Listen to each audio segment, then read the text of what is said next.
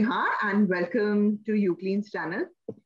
So everybody who's watching this right now, let me introduce myself. If you do not know me or you're new to the channel, my name is Gunjan and I'm UClean's founder. Now you would be thinking, what are these two ladies doing here and what are they going to talk about? So let me just give you a brief introduction. As a woman in business, I have always felt that, we do not have enough mentors. We don't find right information very easily. It's always a little too hard for women to do well, given the circumstances that we live with. And being a mom just adds to it. And you know what, whatever has, COVID taught us, one thing is for sure that it has taught us that how important it is that your money makes money for you, right?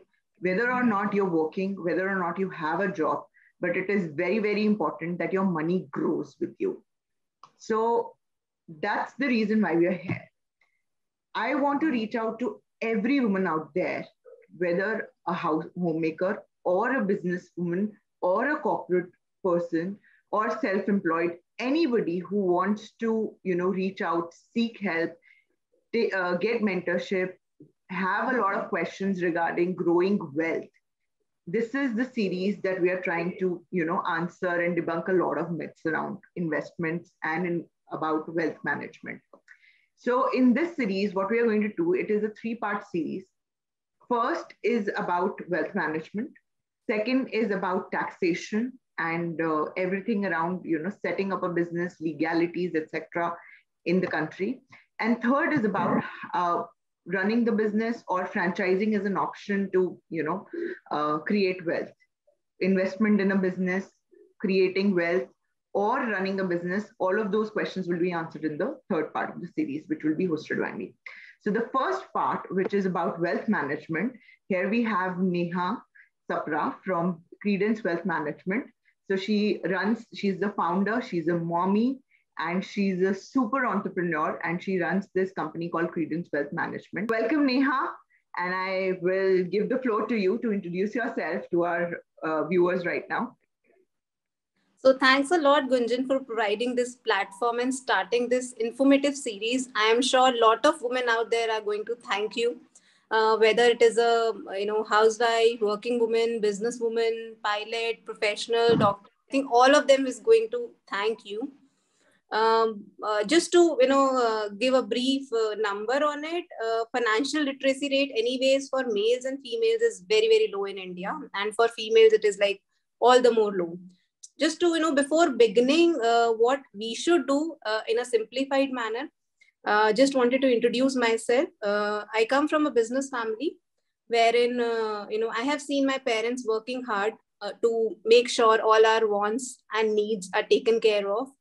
I have a loving husband who's an interior designer. I have a lovely, beautiful daughter, Jaina, who's 11 years old.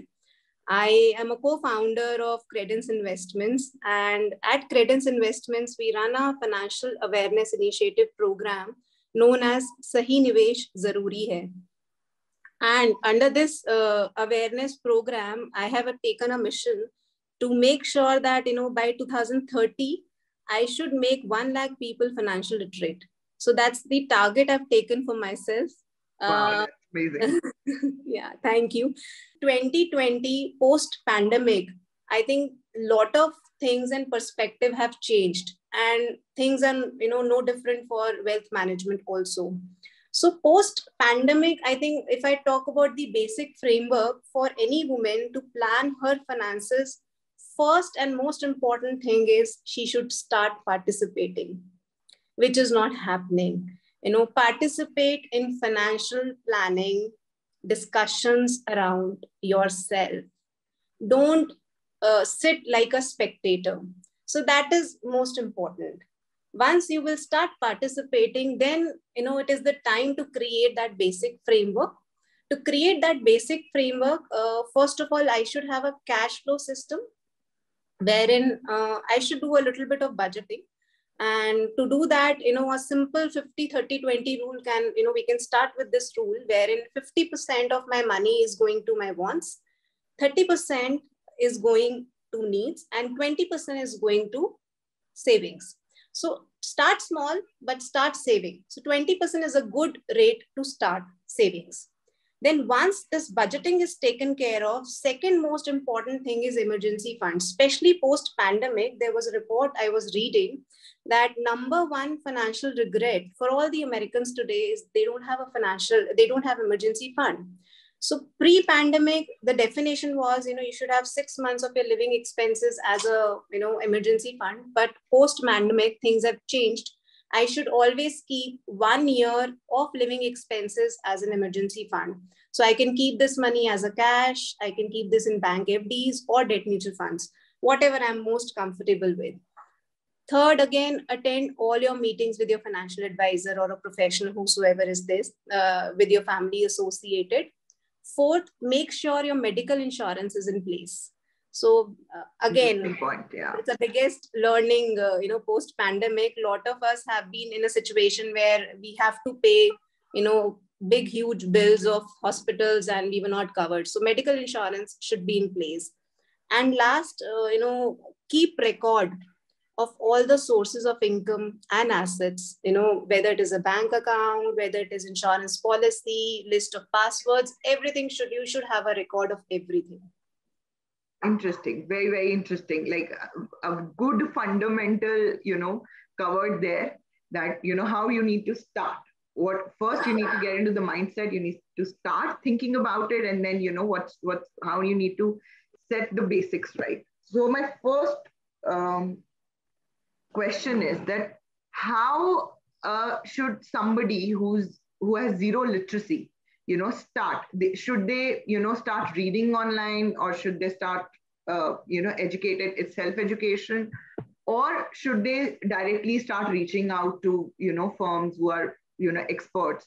Typically, we have seen that any family has a CA from ages, like CA firms that are associated with any family from ages. They've been doing the tax filing, or they are bankers, right? There are bankers who are who reach out to you from time to time. Whoever is managing, whether it's an ICICI bank or an SGFC, the personal bankers reach out to you from time to time with certain schemes. And then there is the LIC, people who again. Right.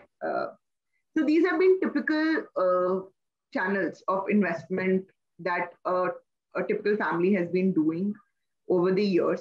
And that's what we have commonly seen in our families, right? There's an LIC agent, there is a banker, and then there is a CA, right? So right. Tell me, how do you, break this, or how do you, what message do you have for people? Who is the right person to choose when you're starting your investment journey, or when you're starting your wealth management journey? So, typically, if I have to answer this question for female fraternity, because since we are talking about women today, I think since childhood, females and males, they are wired in a certain manner in our families. Though things are changing, but not so rapidly as we think. We keep telling our sons, you have to kind of look after your parents, expenses, when they'll reach certain age, they'll be involved in, family financial decisions also. On the other hand, daughters, they've been brought up believing that, they have to be a great cook, manage households, they should not be aggressive. We might not involve them in financial matter, or we won't, kind of think they are good enough to give us opinion around financial matters. So, when it comes to women talking on financial matters, they, because of such environment around, they never had required confidence of managing their money on their own. Exactly. And that's exactly why I ask you this, that where to start? Like, you feel lost. Because, 20 years, 25 years, they've lived their life with a certain mindset, which has kind of inculcate this quite hard inside their mind that we are not good enough to, give our opinions around financial matter. That is one. Second, I think second roadblock is we always have this mindset that we'll be judged.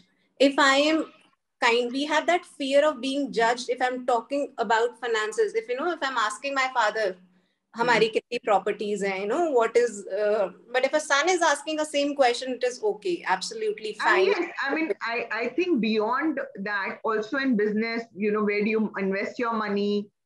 Yes, Beyond, FDs and LICs, what do you absolutely. do with your money? How do you grow your money? All of those questions go on unanswered completely, Yeah. or have never been an open topic of In discussion in fact, household. unanswered is a second stage. At one go, a female will be scared of asking these questions because Absolutely, yeah. she'll think in her mind, am I being money minded? What kind of stupid questions I'm asking my parents. But on the other hand, same questions, if a son is asking, they are completely accepted. So, this is the kind of struggle we've been living with, which we are not even aware of, till the time we are reaching certain age. So we need to first of all get out of that mindset that this is most important thing, that it is okay to ask questions around finance. We have to get this fear out of us, that we'll be judged. We should not ask what my brother is going to think, what my father is going to think, what my husband or my father-in-law, there are hundreds of questions before even asking. So we need to get all those out of our mind without hesitation. We have to prepare ourselves first of all, that yes, I have to make myself financial literate. That is the step one. Second step is, because post pandemic, things have been kind of, the speed has increased 10 times of digitization. Things which might, we were thinking it might take 10 years, they have happened. We've seen things happening in 18 months or 24 months kind of time. Absolutely, yeah. So lot of data is available on internet. So you have to start from somewhere. I don't say that Google आपको सारी जानकारी देता है, सही जानकारी देता है. I cannot say that. That you have to decide for yourself after looking at 100 videos. Because if I suddenly start reading a book of 100 pages, I might get lost. Absolutely, yeah. Start reading few short videos, or looking at short videos, or read new articles, read live mint kind of newspapers where you have simplified language. And then I am sure we all females are smart enough to kind of segregate what is right and what is wrong. I remember now, on that note, I actually remember one of the major actresses interview where she, was asked a question about her, finances. And she answered, in all honesty, I would not even know if I can afford something or not, because all my finances are managed by my father. And I think that's the thing with a lot of us, right? It has been Majority of us. So tell me about, okay, I'm going to break the topic a little and tell me about how did you get into wealth management coming from, and I know because I've known you for decades now. And that's the question I want to ask, and for everybody around, that you come from a very, very traditional family, right? Right. And where family business, your brother and your father have been totally, managing the business. So I really want to understand, where did you get the, encouragement, and where did you find the inspiration to actually pick up something like this and not join the family business, or do something which was, already there? And I know you married into a business family, and I know that you could have joined that. So I really want to understand, where did you land this inspiration, and how did you get into So it? again, you rightly said, I come from a very traditional family, a Baniya family. I am born and brought up as a Jain, wherein with due respect, I have born with a silver spoon. And I've got whatever I wanted in my life, and I was a pampered child. But then yes, Baniya community, they have that mindset. They'll have different notions for a female or a daughter. They'll have different notions for sons. So I was always like, okay, let me do something. That nothing was planned, honestly. I did my graduation from economics honors. I did my post graduation in financial planning, and there was some campus interviews I was going through, and I got selected, and I just landed up in a mutual fund company. And I just started working for fun. But then ultimately, I think life had better plans for me. I'm sure. And your destiny pulled you towards it, right? And I think by chance, I was in a right spot. It was sheer luck, honestly. And the learnings I've gone through in last 14 years of my experience with ICC Prudential, Aditya Birla, these kind of organization, I think I can't thank enough to these organizations, the kind of financial literacy they've inculcated inside me. And that's why I'm more, when I see females around myself and they telling me, yaar mujhe nahi pata, my father is taking care of this, my brother is taking care, I feel so Exactly. irritated, why not Why you? not you? Exactly. Why don't So, you have the confidence? You're smart enough. You can do this, right? It is not yes, daunting. It is not that daunting. absolutely. So coming back to the money, all right? Coming Yeah. back to what wealth management is. So tell me, I make some money, all right? I'm an entrepreneur. I am a a salaried person. I make some money. I like you mentioned, I ended up saving 20% of my money. Now, what do I do with it? Like, where should I start investing that 20%? So, first of all, before taking a decision, where should I start investing that money, 20%, I should be clear that what is the purpose of this money. For how long I will not touch this money. Majority of the time, we have a long-term goal, and 2, 3 goals which are very common with everybody is like my own retirement, and Exactly. yeah, and my kids' education. I think these are the Mhm. two most important financial goals we all have in our life, apart from our short, holidays and all those things. But then these are the two milestones, money milestones we always talk about. So if I consider, those two milestones only, first important thing is start early. Do not procrastinate your investment decision, even if it is a small amount. I just, take a small example. So for example, I want 5 crores, I want to retire with 5 crores kind of amount, so that my Correct. lifestyle is maintained post that also. If I start planning for that amount at the age of 50, I will have to spare 2.3 lakhs every month. Oh, And if I start planning for the same at the age of 40, I will have to spare 58,000 every month. At the age of 30, the amount is 18,000. And you don't believe, at the age of 20, it is only 6,000.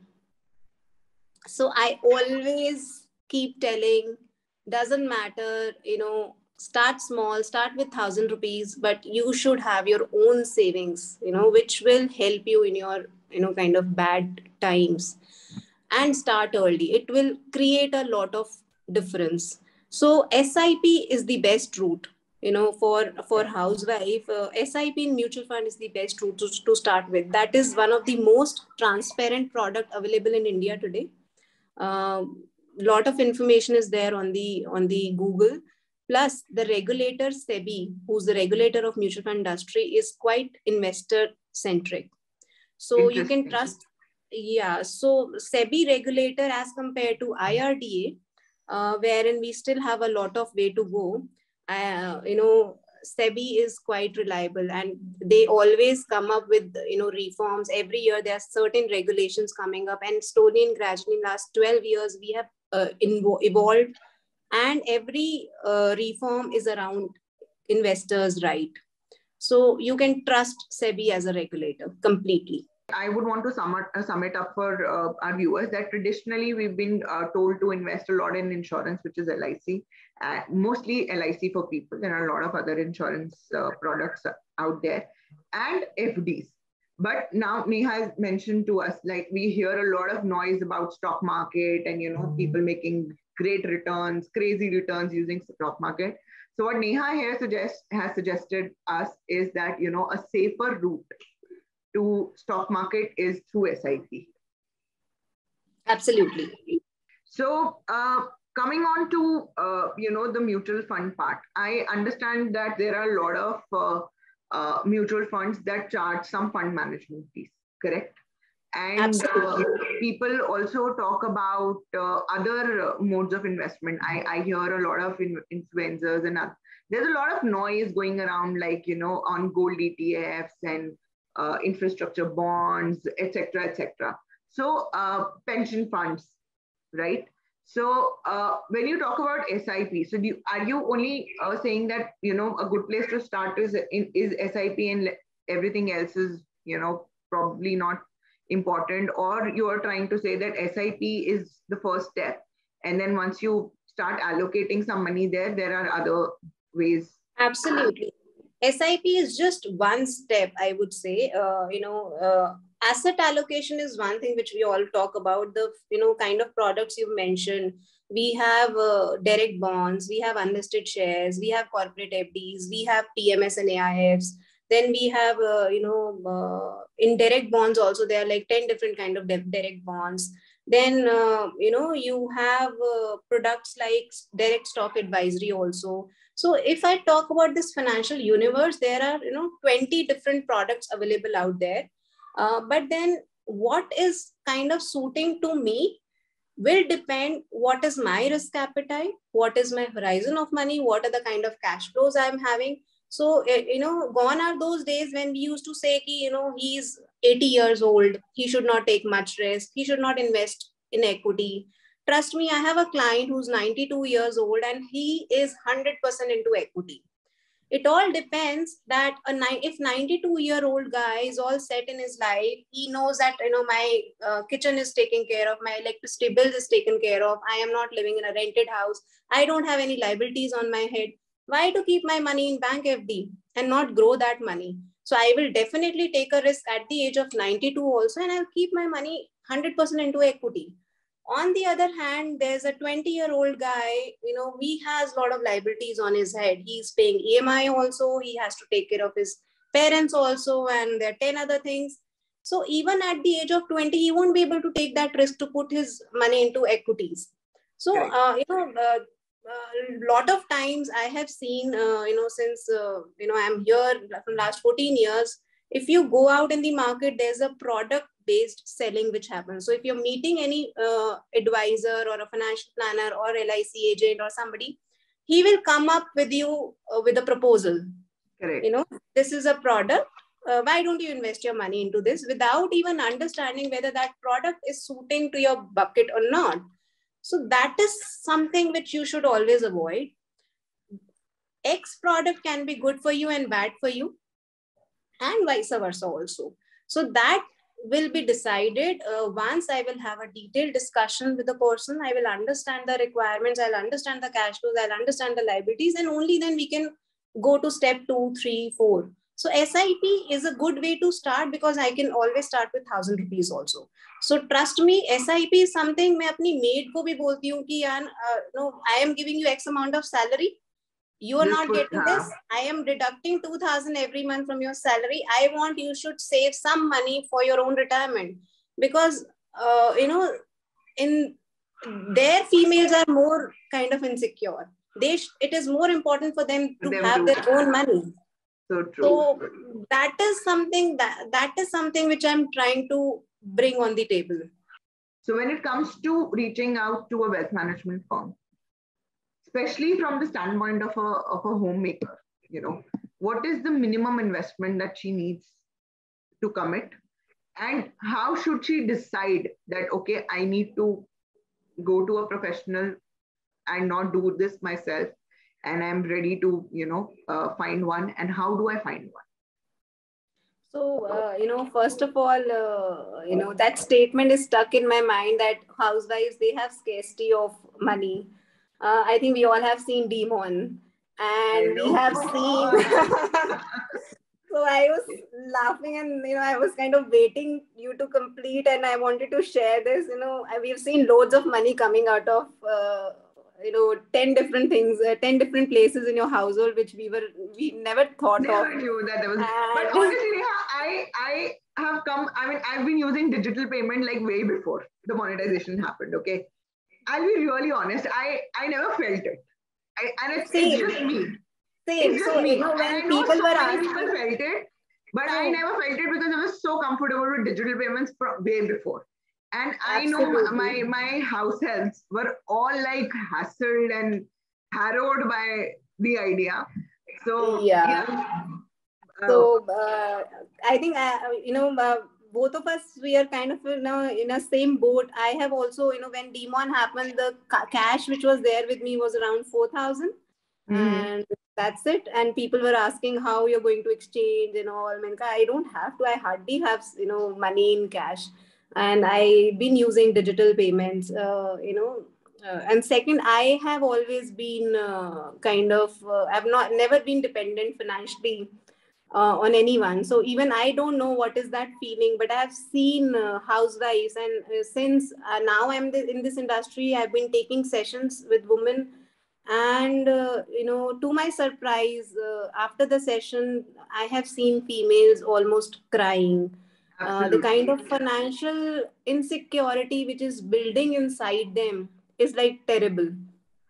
I It's can. like kind of it's hammering their everyday routine. And I think worst part is I have seen lot of females being into bad marriages, where they're not happy just because they are financially dependent. They don't have Exactly. anyone to support them financially, so they have to be in that bad marriages also. So that is the worst part of that.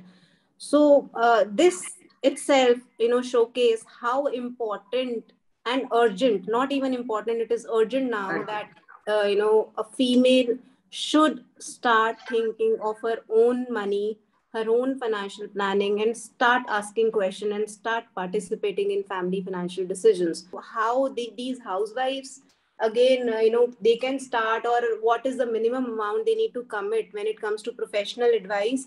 Well, if you talk about me, I minimum amount is 1,000 rupees every month. You can invest and you can start your SIP. And if you talk about professional advice, I find my all customers in same boat, whether he is doing 1,000 per month with me, 1 lakh with me, or 10 lakhs with me on a Wow. monthly basis. Wow. So I would love to reach out to all those females who wants to start even with 1,000 rupee every month, and they can do Wow. take that professional advice. So there is no minimum commitment amount, honestly. Actually, I'm really happy to hear you say this, that, a professional like you with such, amazing experience and credibility in the market is happy to help out anybody and everybody with something as low as 1,000 a month. So Absolutely. It would that's be my pleasure. so so this is now a pressing question, like, for everybody. So one pressing question is, how much? Like, what is the minimum that I can come to you with and seek professional help? Second is that, what is the fees that, somebody can expect, because these are professional services, of course, right? So what are the fee structures, or what are the models that you charge your client on? What are these fixed fees? There's a minimum fees that you have to pay for your services, or it is a share on the profits, or it is both, a combination of both. So how does that work, in So, your context, and in generally in the industry? What's so honestly, Gunjan, wealth management profession is still not that evolved in India that we can charge a fixed fee. I think this model was started in the market approximately 4 or 5 years ago for a fixed fee model kind of a thing, but was not very successful. okay? And right, I hardly know anybody who's working on a fixed fee model today. What we get, so if I talk about my earning or how a wealth management kind of on, so talking of mutual funds, because majority of our discussion has been around that only. Mutual fund, you have an expense ratio ranging from 1% to 2% on an annualized basis for Okay. equity mutual fund, if I talk about, which covers my fee also, fund management charge also, operating cost, allocation charges, and other AMC expenses. So I get my fee from the company where I'm investing into. So I Okay. am not charging anything from the client. Mhm. That's interesting. So I was actually, my second question was that, a lot of these fund managers, who are managing SIPs, and these mutual fund companies actually charge you a percentage, which is a wealth management or a fund management fees, right? That is there. So Absolutely. that's the question, was that, do you guys charge in addition to it? So now, Neha, if somebody was to come to a wealth management firm, building on this, that you've told me, that if somebody was to come to you and they were to ask you, what keeps you, your opinion independent, in the sense that since you're going to get the money from the fund manager or the bank or whichever mutual fund company that you have associated yourself with, so you're getting them money. So what keeps you transparent and independent of your opinions when you're suggesting your clients? Like, are you going to push a certain fund, or are you going to not push a certain fund, etc., etc.? So because that's a very pressing question people have, that and that's, I think, with a lot of policy managers as well, where they're trying to sell a particular policy because they've been given a lucrative percentage to sell on it. And similarly, bankers pushing a particular financial instrument because they've been given, or a particular bank account, type of bank account. So tell me, this is a great barrier, I feel, between a wealth management professional or a banker and a consumer, that, how do I trust that what your advice is objective and independent of any biases? So I think it is absolutely right question, which will come to my mind if I have to hand over my money to somebody, my hard-earned money to somebody, I would say. Uh, so why a person will trust me, or he will have that comfort inside his head that my opinion or selection of a fund is not based on the kind of fee I'm earning at the back end, right? Exactly. That is the question which you're trying to ask. Yeah. So first of all, again, reiterating mutual funds and IRDA, which we had, we touched upon this topic earlier also. Talking on IRDA, if I want to have insurance, please go for a pure term plan. Do not get stuck between a bundled products like endowment plans, ULIPs. They are high commission products. Agent will be motivated to sell that product because first year itself, the kind of commissions they are earning, like you can't even imagine that. Wow. So, keep your protection part, which is insurance, and your investments separately always.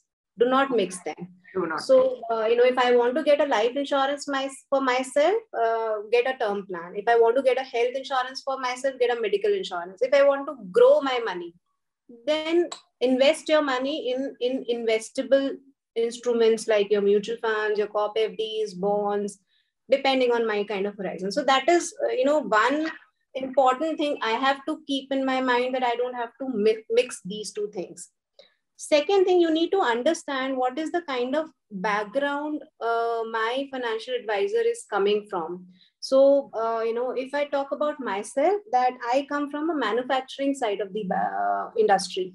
Meaning, so if you talk about banker, if you talk about wealth management, currently your, firms like IFL, Kotak Wealth, they all are buying product from the manufacturing industry, which is mutual fund company, and then selling it to the client. So they are the brokers, you can say. I have spent my 14 years of my life into a manufacturing side of the industry, where I have seen how portfolios are designed. I have worked closely with the fund manager. I have seen a fund manager, how he improvised the portfolio depending on the requirement at the ground level. So since I come from that side of the industry, manufacturing side of the industry, my first priority will always remain what is that my client is looking for, because I've spent my whole life there. That is second important thing. You need to check what is the kind of experience your advisor is carrying. Third, whatever product I am recommending to my clients, we have our own skin in the game. So we don't recommend which is not a part of our own portfolio. We kind of take 3 months to research a product or a portfolio before it comes to the recommendation list of Credence Investments. So the research, they have 10 parameters how to select a fund. So for example, your mutual fund houses like Franklin Templeton, your DSP mutual funds, L&T mutual fund, these Fund houses, they are out of my list, because I know there are problems running inside these organizations. Since I have spent so many time in the industry, I know what is going inside the organization. So if I know there's something which is not right in the organization, that fund house is completely out of my list. Just forget about the, that is the kind of filtration process I have kept. So, for a client, he needs to understand what is the filtration criteria. What are the parameters, your advisor is kind of keeping before selecting a fund or keeping it as a recommended product in their bucket. So these are the three important things. One, they need to understand the kind of experience he or she is carrying. They need to understand their qualification criteria, what they are telling you and what they are actually practicing it. So, these are the few things they need to keep in mind before trusting somebody, and have a lot of conversations. So if you have 100 rupees to invest, do not hand over the entire money at one go. Start with 5-10 rupees only.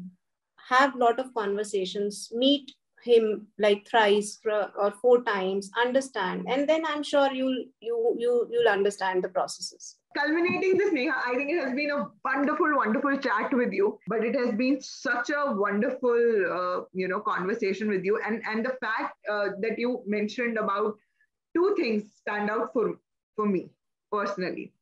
One is that please reach out to, companies like Neha's and do your research and seek professional help when you're starting your investment and wealth management journey. It doesn't cost that much. Like she said, it is just 1,000. You can start with 1,000 rupees as well.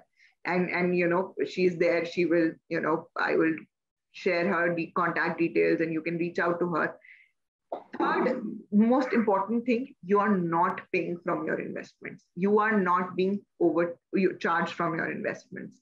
So there is no fee. You can actually take all those years of advice, all those, all that experience and all of that. You can benefit from all of that without spending money. That's free professional advice, and that's amazing.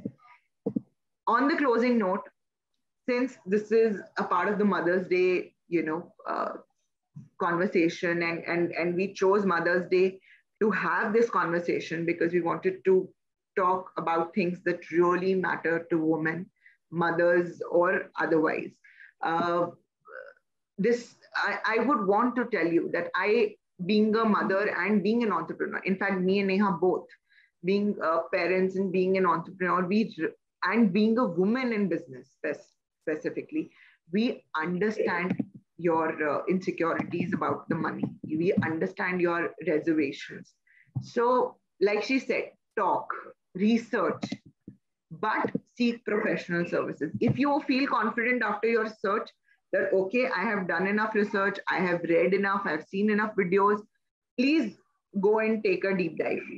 But if you feel you're not confident, you need a professional to handhold you. And as a woman, you are not confident. And I'm not saying it in a very sexist way that, men cannot be good fund managers or they cannot be good wealth investment advisors to women.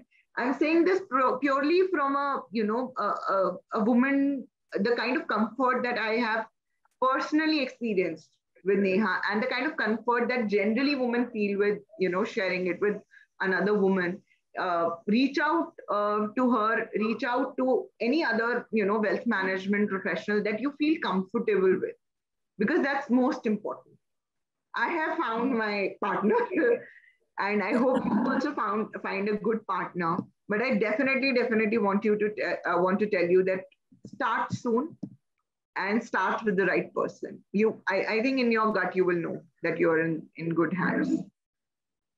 So I think it was such a pleasure talking to you, Gunjan. Matlab, can't thank you enough. Honestly, I've been texting you this also, just to kind of give a closure to our entire 30 minutes chat. I want to summarize that, be financially independent. I want to request all women out there, whether they're working, they're housewife, whatever profession they are into, be a role model for your child, be a role model for your kids.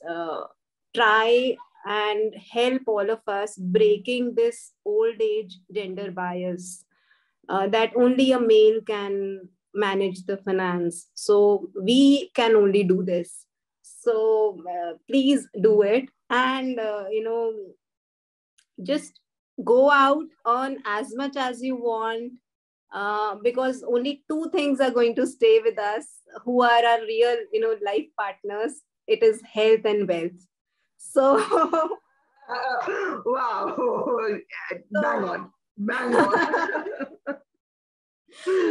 So, my humble request, we have done a lot of things in past. We as females have break lot of stereotypes in past. Let's break this one too. Let's take it up as a challenge. And Absolutely, absolutely. show it to the I world. wish you the best for your goal Thank to you so spread much. financial literacy to at least 1,000 women this year. Oh, feeling So so great about it. and you know what? I am with you, and I'm sure a lot of our viewers are going to help you in achieving this.